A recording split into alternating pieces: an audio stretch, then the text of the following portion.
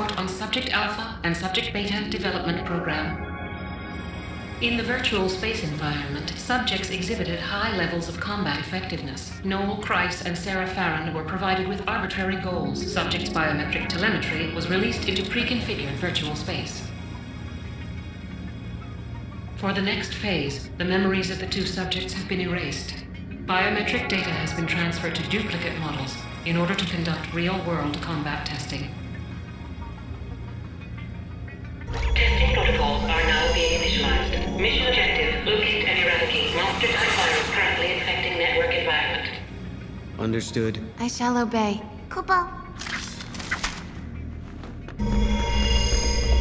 Mission complete. Return to operations.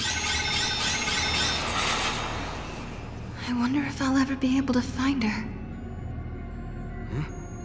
Sarah? I remember I'm supposed to find someone. Someone important to me. But who? Yeah, I made a promise too. I'm supposed to protect a friend. Repeat. Huh? Subject Alpha and Subject Beta return to operations. The test protocol results are positive.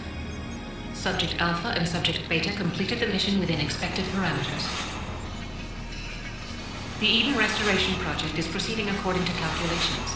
However, the possibility of citizen resistance remains. In such cases, Subject Alpha and Subject Beta may be deployed under direction of order preservation protocols. Supplemental note, subjects exhibited temporary memory flux. A distortion occurred within their core mental architecture. The effects of this distortion closely resembled those of a paradox effect. Neural telemetry indicates that elements of chaos from the unseen realm were introduced.